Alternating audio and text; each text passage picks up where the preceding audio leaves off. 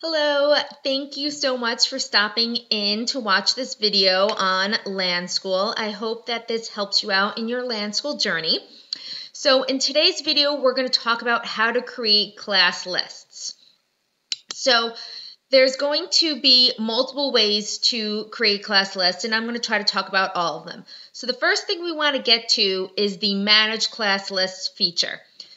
So if you have already customized your toolbar, you might see class lists up here. If not, you can go up to Administer, One-to-One, and Manage Class Lists. So this is where you're going to initially create your class lists. So first you need to decide, are you using the login name, the machine name, or the student name from Active Directory? I really like using the login name so that if a student logs into a different computer, you're not tied to a specific computer. I would say if you're using this in a computer lab or something where you always know which computer's machine names are there, that might be good for you.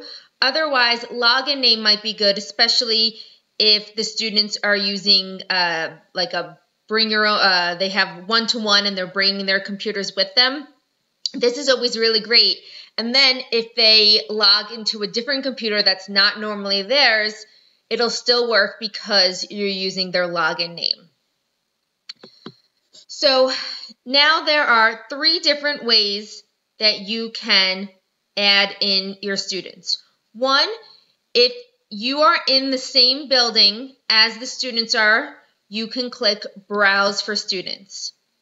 What will happen here is that a list of all the students connected to the Wi-Fi in your building will show up here.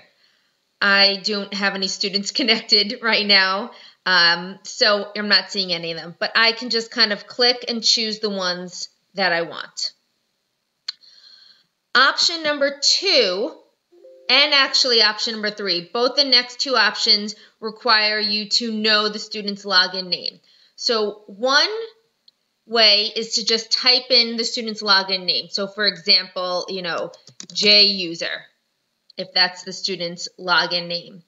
And then you click Add Student. And then, maybe I know that we use the symbol, the naming convention of first initial, last name, and then the month that they were born. I don't know, whatever your school uses as their login name.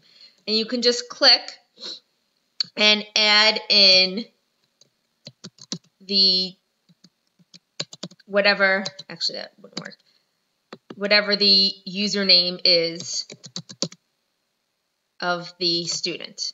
And you can go ahead and do all that. If you can easily export this information from a student management system, you can also import these. If you can save this as a CSV file, you can then import the students by uploading the CSV file that's there.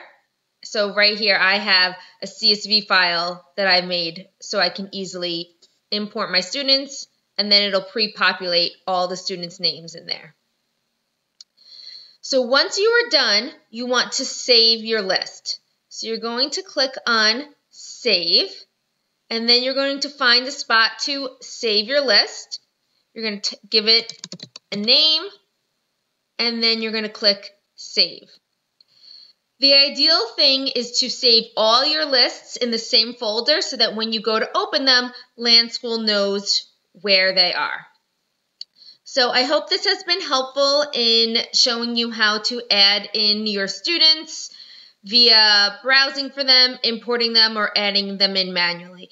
If there's a question you have about that, please let me know in the comments below and let me know what I can do to make this video better for you. If you're looking for other LanSchool tutorials, please click on the card above. That will bring you to my playlist. It'll also be linked in the description below. Thank you so much and have a great day.